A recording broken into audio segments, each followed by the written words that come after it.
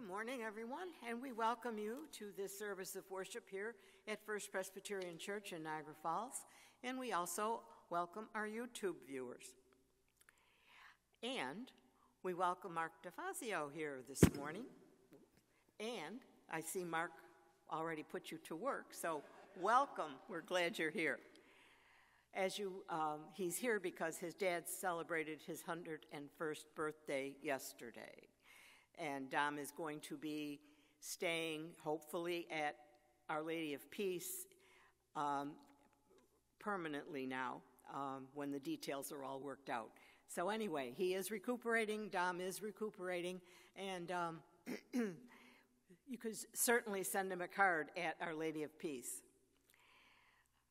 The drum circle will meet on Wednesday night at 5:30.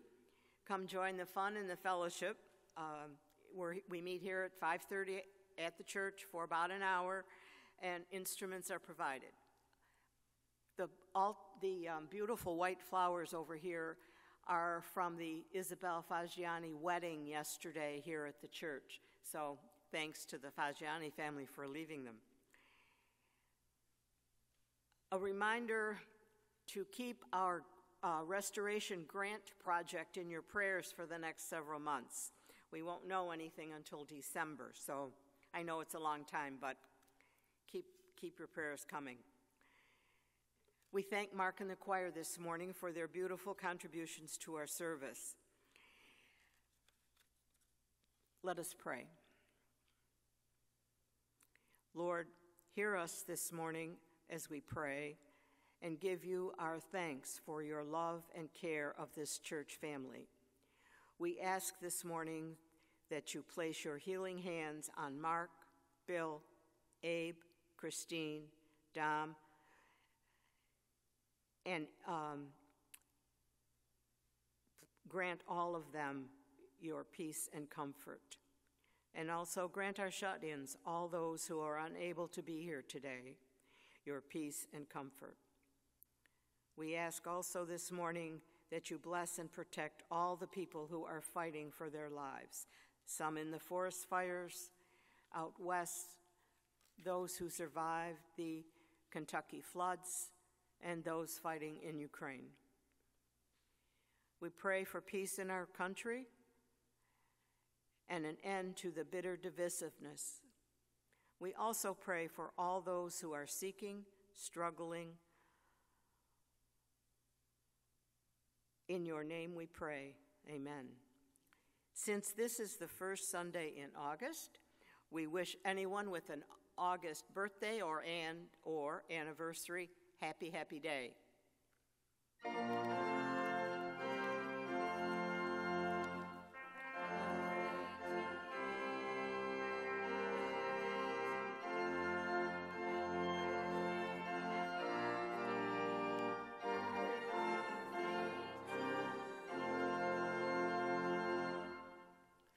Our opening sentences this morning.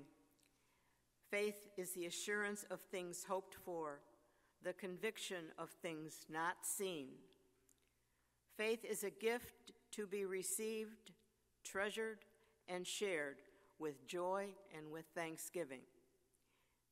May the peace of Christ be with each and every one of you. Let us worship the Lord. Join me for the call to worship. Come, listen to the one who speaks and summons the earth from the rising of the sun to its setting. Come, see the one who shines forth in the perfection of beauty. Come, bring thanksgiving, the sacrifice that honors the one who shows the salvation of God.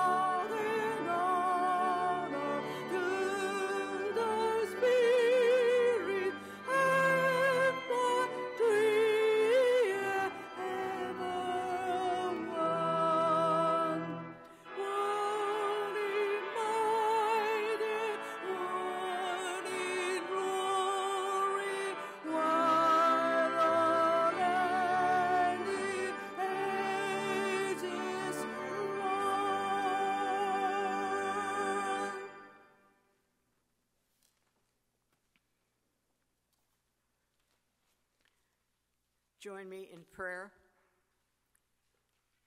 Grant, O Lord, that we may see in you the fulfillment of all our need and may turn from every false satisfaction to feed on the truth and living bread which you have given us in Jesus Christ, who lives and reigns with you and the Holy Spirit, one God, now and forever. Amen.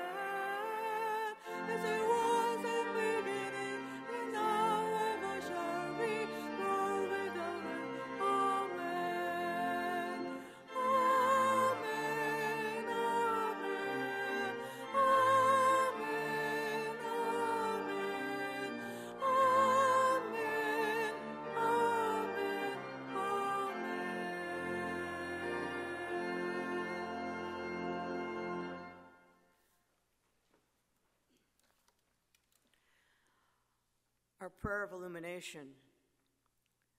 God of mercy, you promise never to break your covenant with us. Amid all the changing words of our generation, speak your eternal word that does not change. Then may we respond to your gracious promises with faithful and obedient lives. Through our Lord Jesus Christ. Amen. The first reading this morning is from the book of Isaiah, chapter 1, verse 1, and then 10 to 20.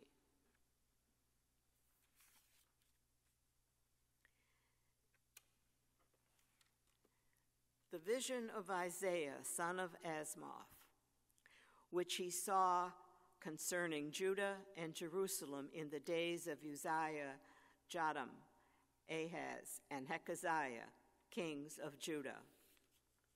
Hear the word of the Lord, you rulers of Sodom. Listen to the teaching of our God, you people of Gomorrah. What to me is the multitude of your sacrifices, says the Lord. I have had enough of burnt offerings of rams and the fat of fed beasts. I do not delight in the blood of bulls or of lambs or of goats. When you come to appear before me, who asked this from your hand, trample my courts no more. Bringing offerings is futile. Incense is an abomination to me. New moon and Sabbath and calling of convocation. I cannot endure solemn assemblies with iniquity. Your new moons and your appointed festivals my soul hates. They have become a burden to me. I am weary of bearing them. When you stretch out your hands, I will hide my eyes from you. Even though you make many prayers, I will not listen. Your hands are full of blood. Wash yourselves, make yourselves clean. Remove the evil of your doings from before my eyes. Cease to do evil. Learn to do good. Seek justice. Rescue the oppressed. Defend the orphan. Plead for the widow. Come now, let us argue it out, says the Lord. Though your sins are like scarlet, they shall be like snow. They are red like crimson, they shall become like wool. If you are willing and obedient, you shall eat the good of the land. But if you refuse and rebel, you shall be devoured by the sword. For the mouth of the Lord has spoken. The word of the Lord.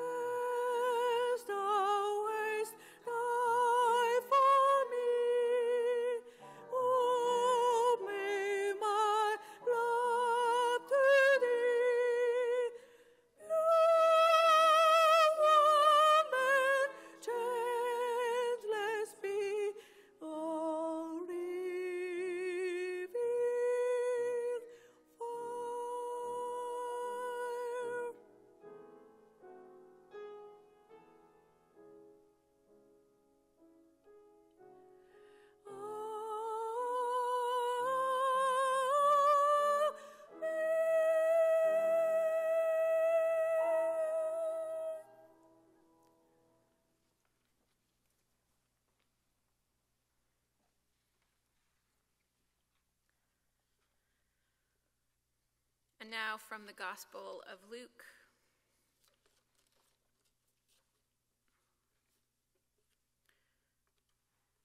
Do not be afraid, little flock, for it is your Father's good pleasure to give you the kingdom. Sell your possessions and give alms. Make purses for yourselves that do not wear out, an unfailing treasure in heaven, where no thief comes near and no moth destroys. For where your treasure is, there your heart will be also. Be dressed for action and have your lamps lit. Be like those who are waiting for their master to return from the wedding banquet, so that they may open the door for him as soon as he comes and knocks. Blessed are those slaves whom the master finds alert when he comes. Truly I tell you, he will fasten his belt and have them sit down to eat, and he will come and serve them. If he comes during the middle of the night or near dawn and finds them so, blessed are those slaves. But know this, if the owner of the house had known what hour the thief was coming, he would not have let his house be broken into. You also must be ready, for the Son of Man is coming at an unexpected hour. The word of the Lord. Thanks be to God. A few years ago, or maybe several years ago, John and I did an experiment in how we were eating. Well, we ate pretty much the same way, but we made a year-long effort to eat foods that we could procure within 100 miles of where we lived, so that it would have to be grown or raised somewhere within 100 miles. We did it for a couple of reasons, mainly because we were thinking about the impact of our food choices on the environment. Now, it's pretty common to have signs everywhere telling people to eat locally. When you go to Wegmans or Tops, they always have a section where they have the local foods, or they have up a sign where the local produce came from. But 15 years ago, it wasn't so common. 15 years ago, there weren't nearly as many farmers markets as there are now. So we were all in on this, and so John would spend a lot of his time while he was at home making phone calls and trying to find places where we could get things we thought we wanted. One of the things that we wanted was to see if we could find fresh chickens that had been raised locally, but we didn't want them to have been factory farmed. So there are a couple of places that actually deliver chickens to your home from around here, but they are, kind of factory farm. They're kept pretty close together. They don't have a lot of opportunity to run out and enjoy their short little lives. But finally he found one, and I was appalled when he told me it was going to cost, $13.95. I was like, a $13 chicken, how good can that be? But what we discovered is it was delicious. It tasted so much better than the kind we had grown accustomed to from the grocery store. It had a lot more dark meat, which is what we both prefer. We just really enjoyed it, and so we were converted to eating local food as much as possible.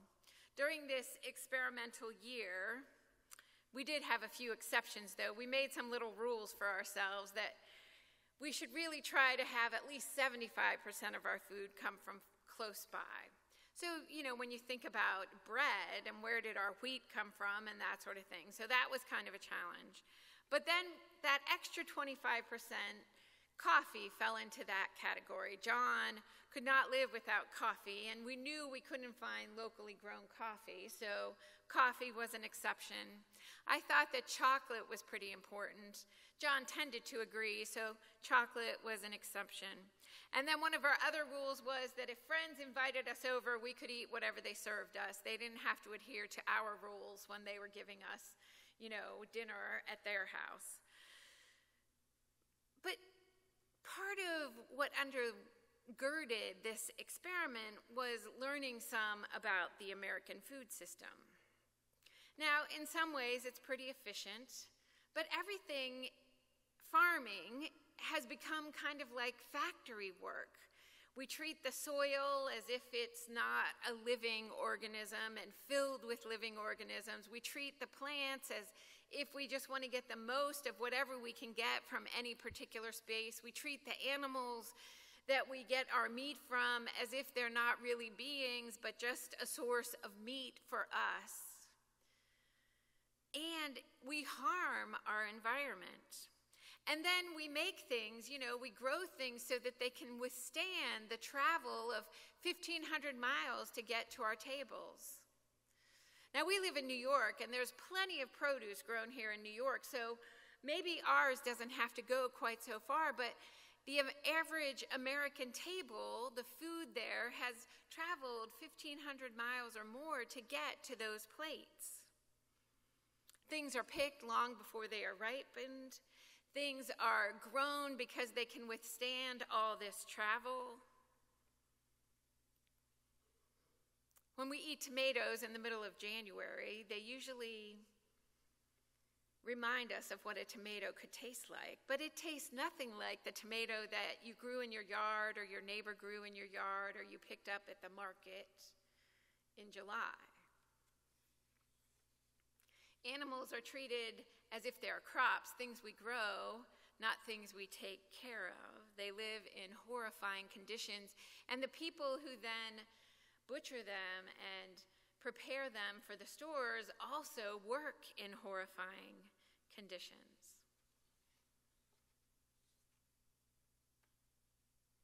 So I'm telling you all of this because even though we did it so long ago, I still feel like it's something we could all do a little bit better. Thinking about how we spend our money, and one of the things we spend most of our money on is our diet. It's important to think about how we spend our money because it says a lot about who we are and what we value. Every time we spend $1 with a local farmer, that dollar gets reinvested in our community again and again in a way that's different than when we spend our money at one of the big box stores. Years ago, the Presbyterian Church invited members to boycott Taco Bell because Taco Bell refused to bargain with the tomato workers in Florida. The tomato workers were asking for Taco Bell to just pay 1 penny more per pound of the tomatoes that they bought, and that this would have really improved the workers, the farm workers' lives, if they just paid that 1 penny per pound. At first, Taco Bell didn't want to negotiate, was going to just do what they always do. They didn't think that these farm workers in Florida could really have any impact on their business model, and why should we pay more when we're getting them so cheaply now? But there was a long fight, and the boycott that the Presbyterian and other faith communities, the Presbyterian Church and other faith communities carried out had an impact on Taco Bell. And finally, they sat down with the workers and negotiated, and the farm workers won. Taco Bell agreed to the higher price for the tomatoes, and the farm workers began to have better working and living conditions. How we spend our money makes a difference. Jesus said to the people who were listening that day, "Do not be afraid, little flock, for it is your Father's good pleasure to give you the kingdom. Sell your possessions and give alms. Make purses for yourselves that do not wear out, an unfailing treasure in heaven where no thief comes near and no moth destroys. For where your treasure is, there your heart will be also. Where your treasure is, there your heart will be also." There's a lot for us to think about in just these 2 verses of the several that I read. Where your treasure is, there your heart will be. Where we spend our money, how we use that income that we have, says a lot about who we are. When we spend in one way, we support one way of life, and when we spend in another way, we support something different. Local food is much easier to come by now. We can get things directly from farmers in a way that was a lot more difficult a few years ago. And when we choose to do that, we're investing in something that we value. Where our treasure is, there will be our heart. We say things with the way that we spend our money, and where we do it helps other people see what we value. So one time when we were doing this, John was trying to find these chickens, and it was 70 miles away. So we drove 70 miles, bought a $13 chicken, and then drove 70 miles home. That wasn't a very efficient use of probably our time or our money. But we ate every bit of that $13 chicken, and we loved it.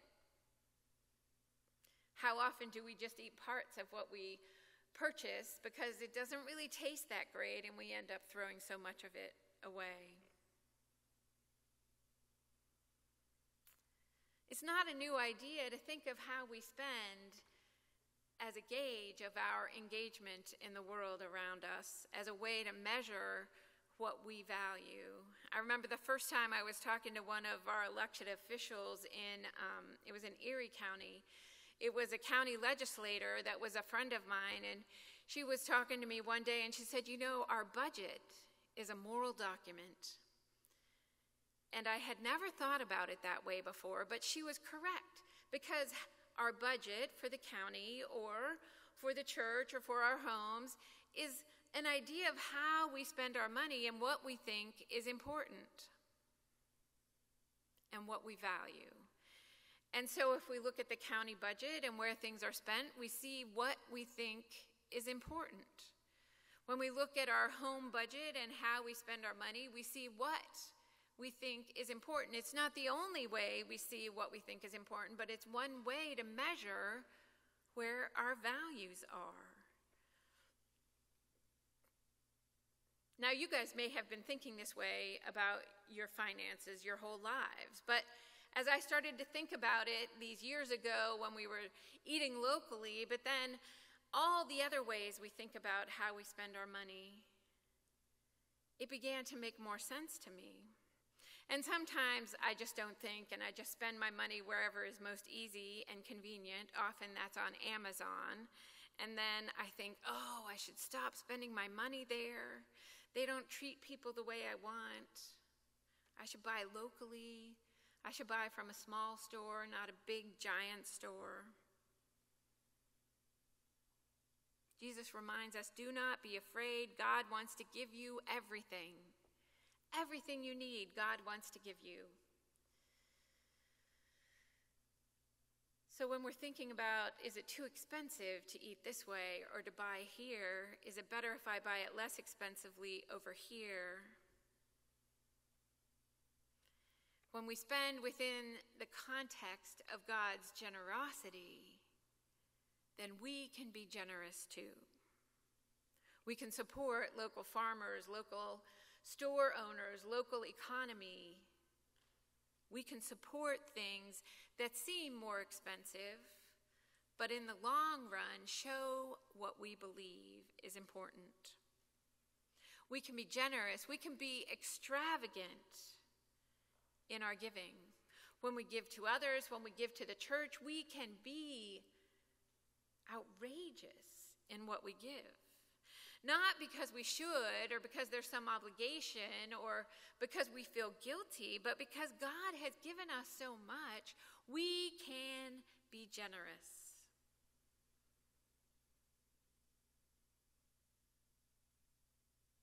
God wants to give us everything. What if we give everything in response? What if we give everything out to others? That's a challenge. But when we think through how we spend, how it affects people, how it affects animals, how it affects the planet. What if we did as Jesus suggests and made our decisions as if all we have belongs to God? If all we have belongs to God,